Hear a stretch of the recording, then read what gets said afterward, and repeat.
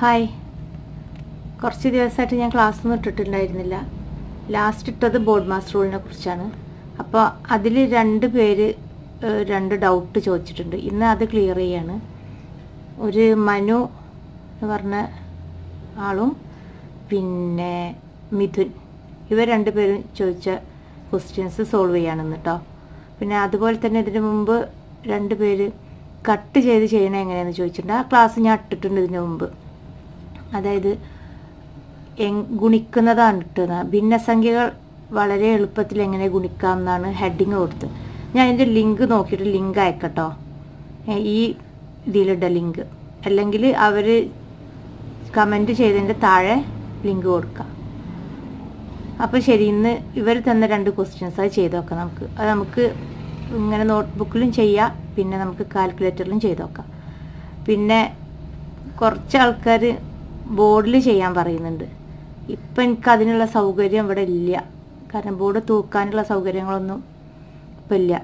അപ്പം ഞാൻ അത് ശ്രമിക്കുന്നുണ്ട് കേട്ടോ. അപ്പോൾ ശരി, നമുക്കിന്ന് തുടങ്ങാം.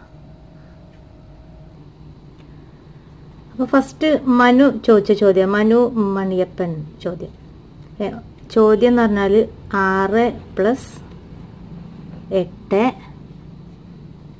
ഇൻറ്റു 4 + 3, അത് ബ്രാക്കറ്റിലാണ്, 4 + 3 ഹരിക്കണം 2 ഇൻറ്റു പിന്നെ ബ്രാക്കറ്റിൽ 7 - 3. ഇത് ഡൗട്ടാണോന്ന് പറഞ്ഞുതരുമെന്നാണ് ചോദിച്ചത്. അപ്പോൾ ഇതെങ്ങനെയാണ് ചെയ്യുക വെച്ചാൽ, ബോർഡ് മാസ് നമ്മൾ സൈഡിലൂടെയെങ്കിലും ബോർഡ് മാസ് ഫസ്റ്റ് എഴുതിയേക്കുക, ബ്രാക്കറ്റ്സ് അല്ലേ, പിന്നെ ഓപ്പറേഷൻസ് പോട്ടെ, ഡിവിഷൻ, മൾട്ടിപ്ലിക്കേഷൻ, അഡീഷൻ, സബ്ട്രാക്ഷൻ. ഇതൊരു സൈഡിലാണ് എഴുതി വെച്ചാൽ മതി, എന്നാൽ പിന്നെ തെറ്റൂല കേട്ടോ. അല്ലാതെ മനസ്സിൽ നിന്ന് ഇങ്ങനെ ബോർഡ് മാസ് എന്ന് വെച്ച് ഫസ്റ്റ് ബ്രാക്കറ്റ്, പിന്നെ ഡിവിഷൻ, അങ്ങനെ മനസ്സിൽ നിന്ന് എടുത്ത് ചെയ്യരുത്. മനസ്സിൽ നിന്ന് എടുത്ത് അത്ര ഉറപ്പുണ്ടെങ്കിൽ മാത്രമേ മനസ്സിൽ നിന്ന് എടുത്ത് ചെയ്യാൻ പാടുള്ളൂ. അല്ലെങ്കിൽ സൈഡിൽ എഴുതി വെച്ചാൽ മതി, നമ്മൾ ചെയ്യണം ഇങ്ങനെ വെട്ടിപ്പോയാൽ മതി. അപ്പോൾ പിന്നെ ഒരിക്കലും തെറ്റൂല. അപ്പോൾ ഫസ്റ്റ് പറയുന്ന പോലെ ബ്രാക്കറ്റുകൾ ചെയ്യുക, ഈ രണ്ട് ബ്രാക്കറ്റുകളും ചെയ്യുക. അപ്പോൾ 6 + 8 ഇൻറ്റു എന്ന് അതുപോലെ എഴുതുക, 6 + 8 ഇൻറ്റു, ഇനി ബ്രാക്കറ്റിൽ 4 + 3 7. വേണമെങ്കിൽ ബ്രാക്കറ്റ് കൊടുക്കുക, അല്ലെങ്കിൽ ഒഴിവാക്കുക.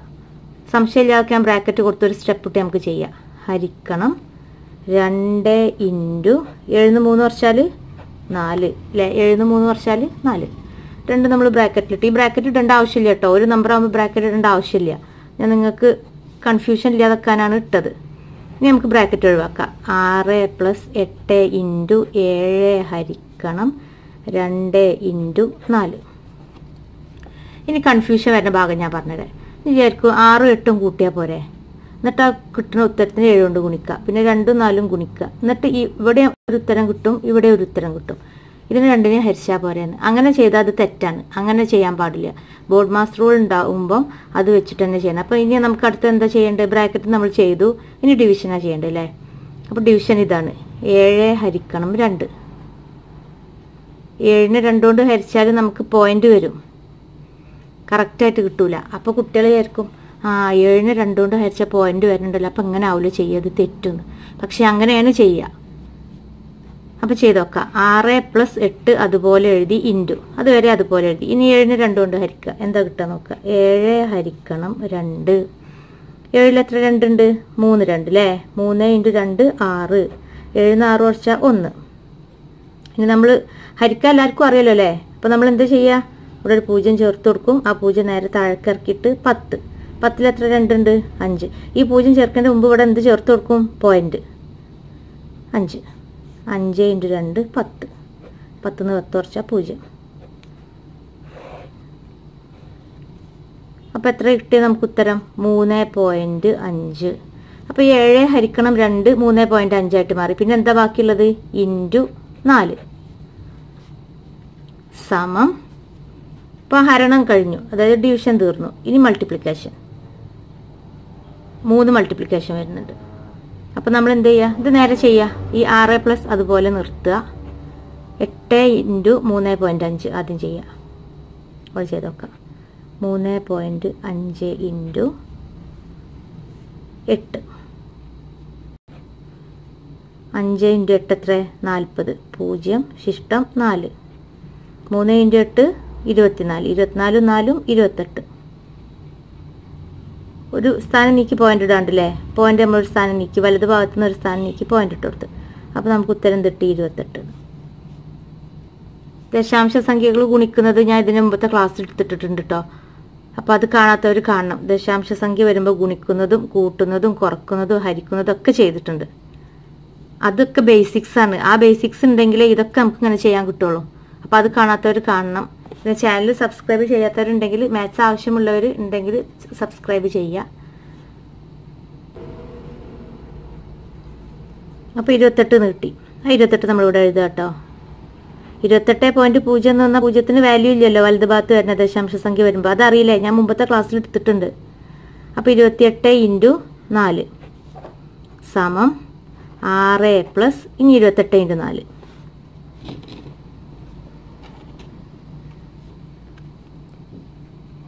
28 × 4. 4 × 8 എത്ര? 32. 2 ശിഷ്ടം 3. 2 × 4 8. 8 3 11. അപ്പോൾ 112 എന്ന് കിട്ടി. 6 പ്ലസ് 112 സമം 6 112 കൂട്ടിയാൽ എത്ര? മനസ്സിൽ കൂട്ടാവുന്നതേ ഉള്ളൂ അല്ലേ? 118. സംശയമുണ്ടോ? കൂട്ടിയൊക്കെ സംശയം ഉണ്ടെങ്കിൽ 112 പ്ലസ് 6. സ്ഥാനങ്ങൾ ഇടാൻ അറിയാലോ. 6 ഇവിടെ കൊണ്ടിടരുത് കേട്ടോ. കൂട്ടാൻ അറിയില്ലേ? ഒറ്റയുടെ സ്ഥാനം അതേ സ്ഥാനത്ത് വരണം, 10ന്റെ സ്ഥാനം അങ്ങനെ വരണം. ഇവിടെ ഇപ്പോൾ 6 എന്ന് പറഞ്ഞ സംഖ്യ ഒന്നേ ഉള്ളൂ, അതായത് ഒന്നേ ഉള്ളൂ ഒരു സ്ഥാനം, അത് ഒറ്റ. അപ്പോൾ 112 ഒറ്റയുടെ സ്ഥാനം 2. അപ്പോൾ അത് രണ്ടും ഒരേ സ്ഥാനത്ത് ഒരേ താഴെ വരണം. ഒറ്റയുടെ സ്ഥാനം എന്ന് പറയുമ്പോൾ എന്താണ്? വൺസ് പ്ലേസ് ഇംഗ്ലീഷിൽ. അപ്പോൾ 6 2 8, 1 ഇറക്കിയിട്ട് 1 118. ഇതാണ് ഇതിൻ്റെ ഉത്തരം. ഇനി ഇത് കാൽക്കുലേറ്ററിൽ ചെയ്ത് കാണിച്ചു തരാം. അപ്പോൾ കാൽക്കുലേറ്ററിൽ എങ്ങനെ ചെയ്യാൻ നോക്കാം. ചോദ്യം 6 + 8. ആദ്യം 6 + 8, പിന്നെ ഇൻറ്റു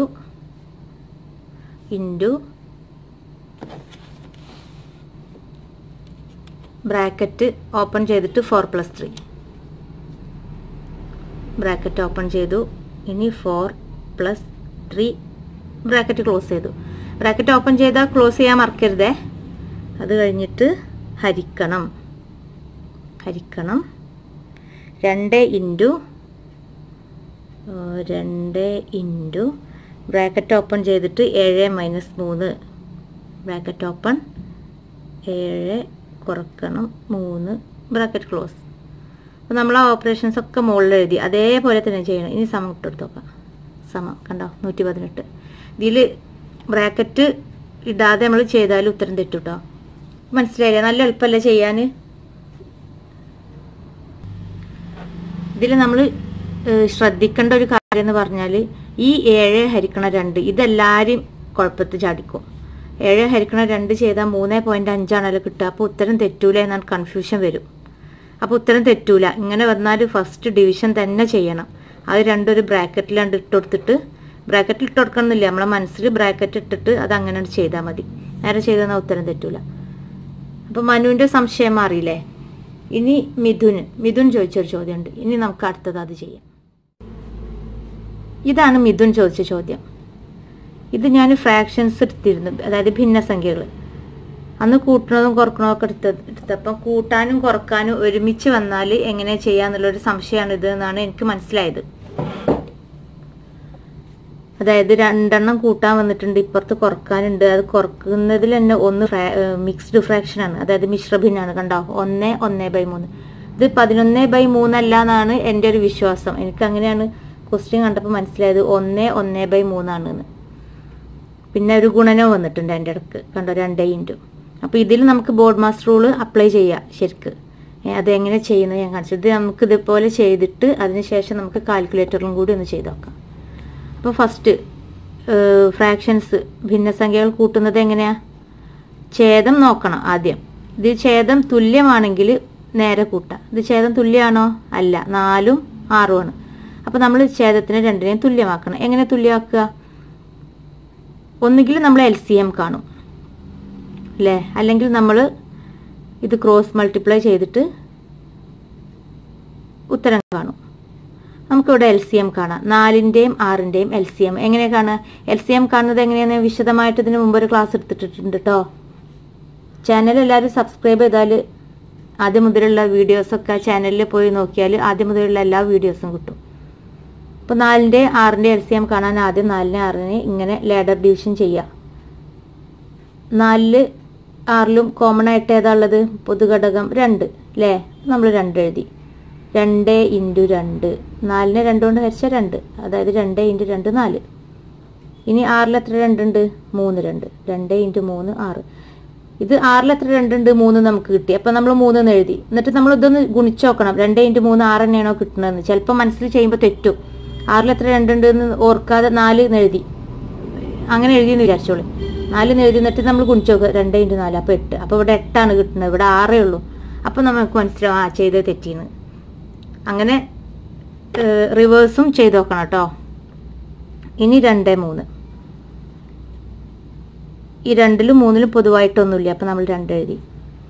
ഈ 2ൽ എത്ര 2 ഉണ്ട്? ഒരു 2. 1 × 2 2.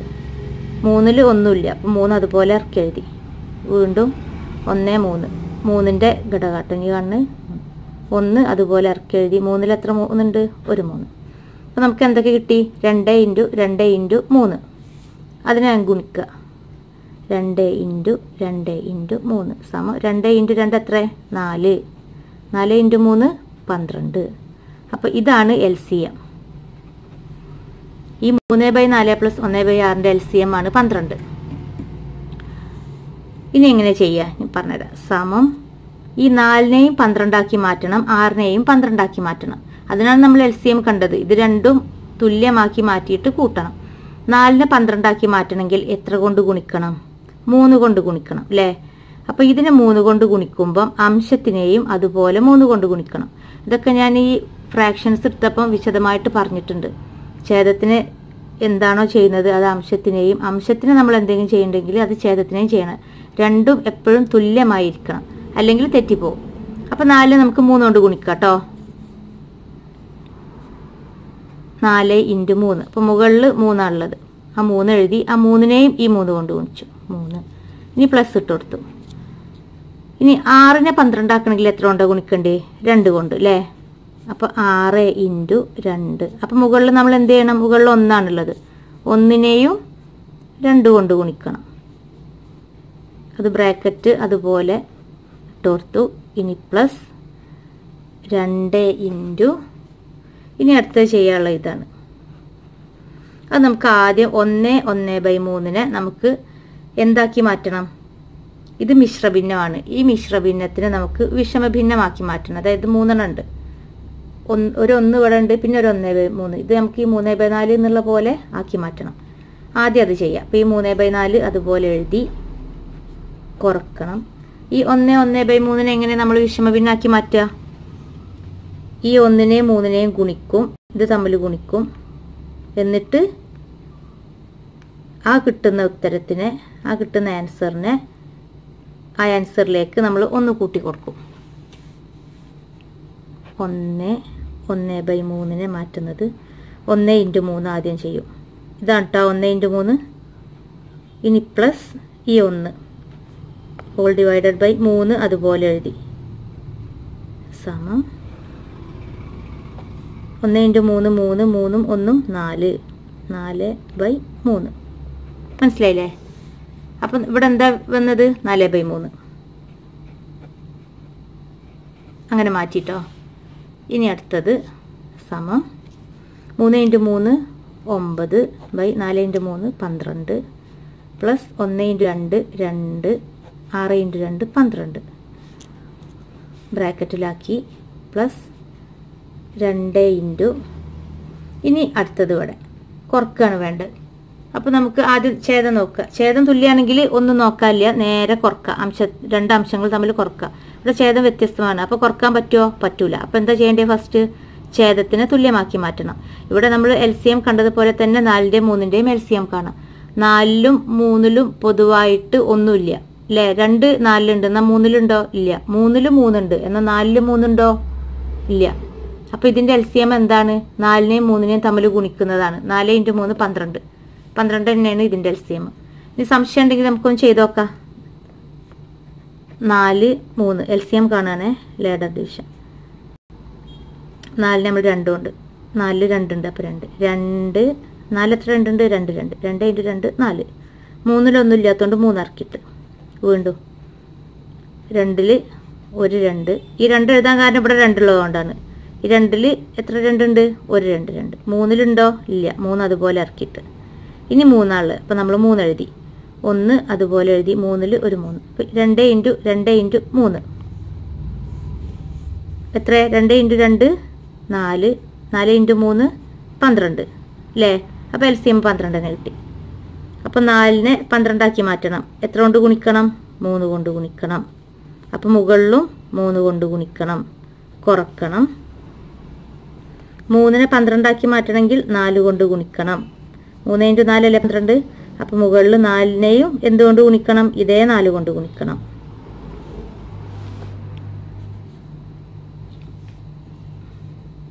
സമം.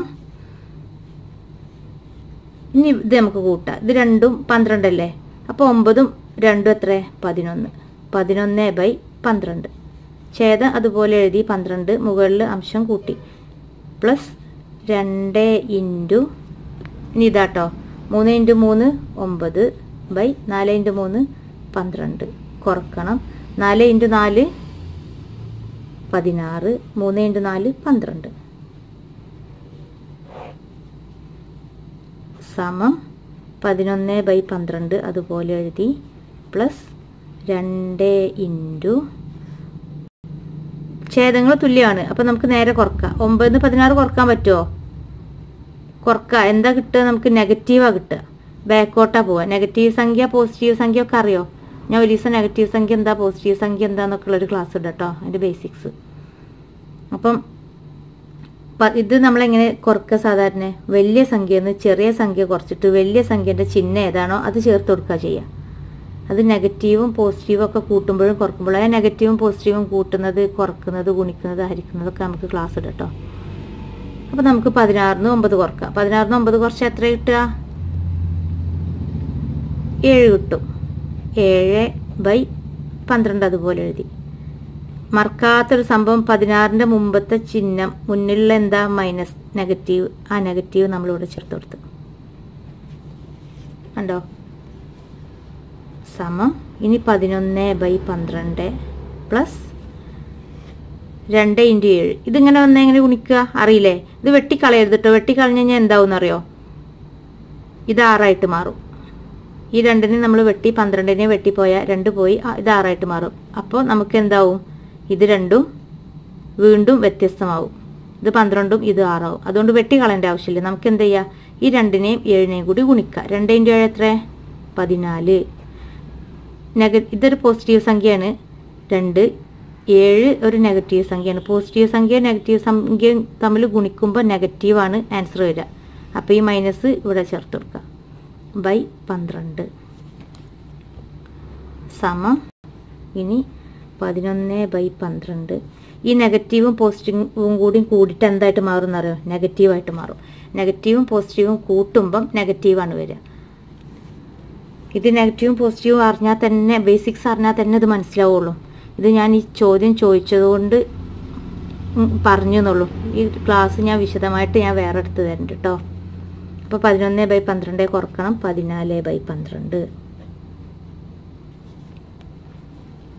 സമം. ഇനി 11 ന്ന് 14 കുറക്കുക. എത്ര? 11 ന്ന് 14 കുറച്ചാൽ 3 അല്ലേ? 11 ന്ന് 14 കുറക്കാൻ പറ്റൂല. അപ്പോൾ നമ്മൾ എന്താ ചെയ്യുക? 14 ന്ന് 11 കുറക്കും. അപ്പോൾ 3 എന്ന് കിട്ടും. എന്നിട്ട് ഈ നെഗറ്റീവ് മുന്നിൽ ചേർത്ത് കൊടുക്കും. അപ്പോൾ -3/12 അതുപോലെ ചേർത്ത്.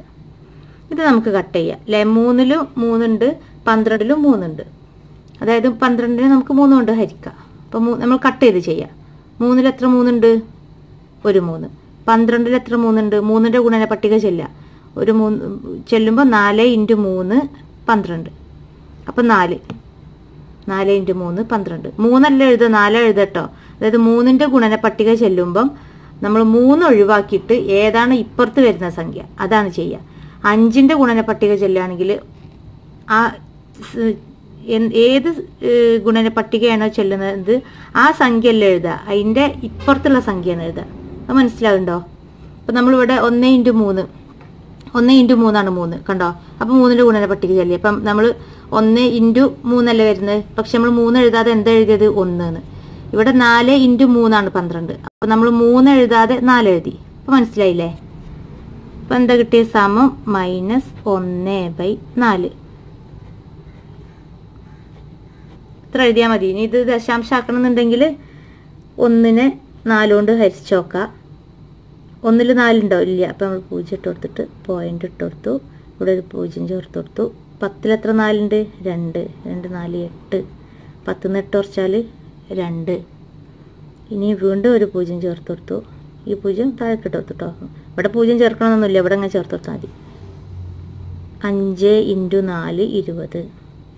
20 കുറച്ചാൽ 0. അപ്പോൾ .025. ഇത് ഫ്രാക്ഷൻസിൽ ചോദിച്ചതായതുകൊണ്ട് -1/4 എന്നാണ് ഉത്തരം കിട്ടുക. ഇതിന് ഇങ്ങനെ ഹരിച്ചെഴുതണമെന്നൊക്കെ ഉണ്ടെന്നുണ്ടെങ്കിൽ 0.25 മൈനസ് ഉണ്ട്, മറക്കരുത്. -1/4 ഇതാണ് ഉത്തരം. മിഥുൻ്റെ സംശയം മാറിയില്ലേ? മിഥുൻ ചോദിച്ച ഈ ചോദ്യം നമുക്ക് കാൽക്കുലേറ്ററിലും കൂടി ഒന്ന് ചെയ്ത് നോക്കാം. ഫ്രാക്ഷൻസ് ഒക്കെ നമുക്ക് കാൽക്കുലേറ്ററിലും ചെയ്യാൻ പറ്റും. അങ്ങനെ ചെയ്ത് നോക്കാം. ആദ്യം 3/4 + 1/6 ആണ്. അതൊരു ബ്രാക്കറ്റിലാണ് കൊടുത്തത്. അപ്പോൾ ഫസ്റ്റ് ബ്രാക്കറ്റ് ഓപ്പൺ ചെയ്യുക. എന്നിട്ട് 3/4 എന്ന് പറഞ്ഞാൽ എന്താ ശരിക്ക്? 3 × 4 അല്ലേ?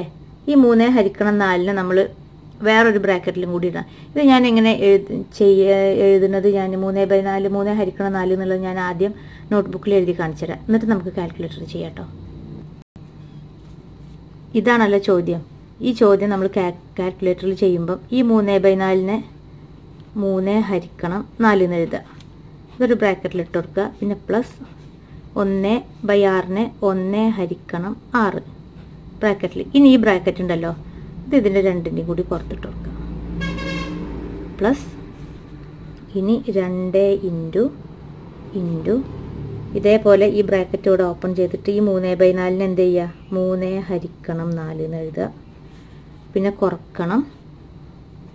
1/3നെ നമ്മൾ ആദ്യം ഇവിടെ ചെയ്ത് വെച്ചില്ലേ, ഏതാ 4/3 അങ്ങനെ ചെയ്യണം മനസ്സിലാദ്യം. എന്നിട്ട് 4/3 എന്ന് പറഞ്ഞാൽ 4 × 3. അപ്പോൾ അത് 4 × 3 എന്ന് എഴുതുക. കേട്ടോ, ഇങ്ങനെ ആദ്യം നമ്മൾ എഴുതി ഇങ്ങനെ മാറ്റുക. ഇതിന് നമുക്ക് കാൽക്കുലേറ്ററിൽ ചെയ്ത് നോക്കാം.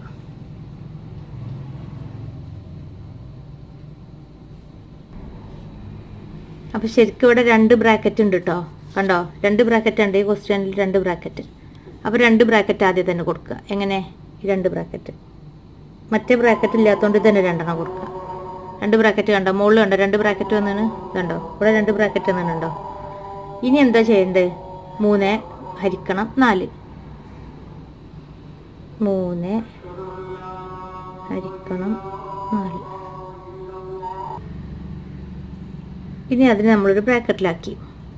3 × 4 എന്ന് കഴിഞ്ഞിട്ട് അടുത്തത് പ്ലസ് എന്നാണേ. പ്ലസ് കണ്ടോ, എനിക്കിത് രണ്ടും കൂടി ഒരുമിച്ച് കാണിക്കാൻ കഴിയുന്നില്ല.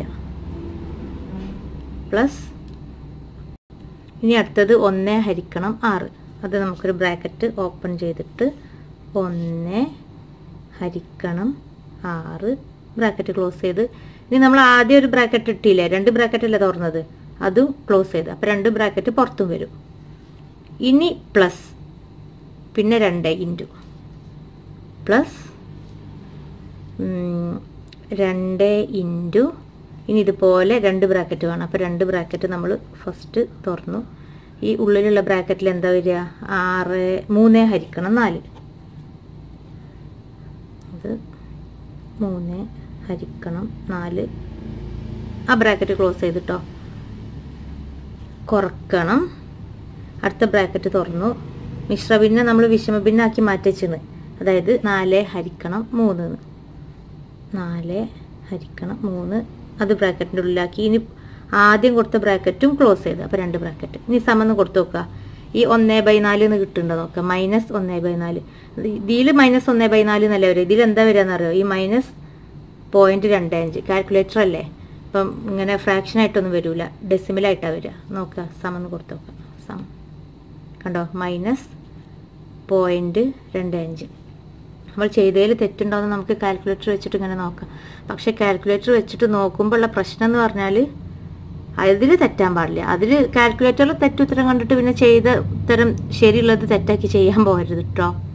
അതായത് കാൽക്കുലേറ്ററിൽ ശരിക്ക് ചെയ്യാൻ അറിയെങ്കിൽ മാത്രമേ ഇതൊക്കെ ചെയ്യാൻ പാടുള്ളൂ. അപ്പം ഇതിൻ്റെ സംശയം മാറിയില്ലേ? അപ്പോൾ ശരി, നമുക്ക് അടുത്ത ക്ലാസ്സിൽ കാണാം. ബൈ.